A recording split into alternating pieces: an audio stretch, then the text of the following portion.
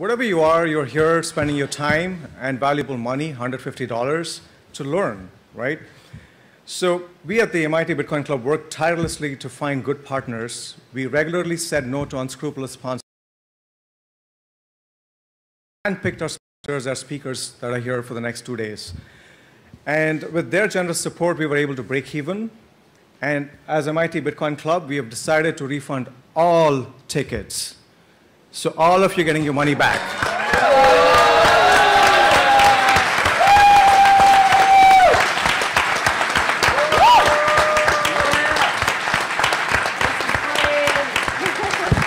Yeah, tell that to your friends who didn't want to pay $150 to be here today.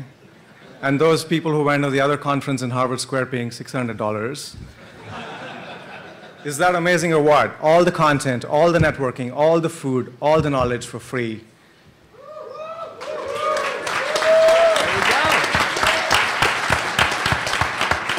All those conferences that think that you need to charge $2,000 per ticket. Thanks, now I can talk. No.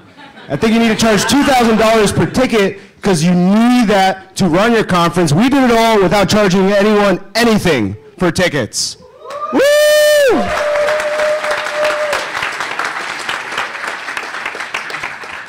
Bitcoin doesn't discriminate. Blockchain, just as the internet, is not for the elite, it's for everyone.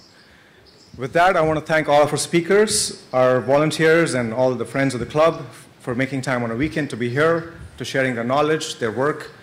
I want to thank Circle for being the platinum sponsor. In addition, taking a cue from the club's idea, they have offered to refund all student tickets via Circle app. Eric, do you want to say? So the student tickets will be refunded by Circle. The general tickets will be refunded by the club from our funds. Woo!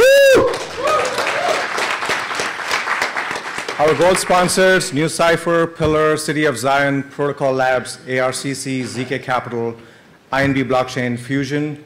Our silver sponsors, Shapeshift, Raptor, Chaincode, Ledger, Siacoin, Jarvis.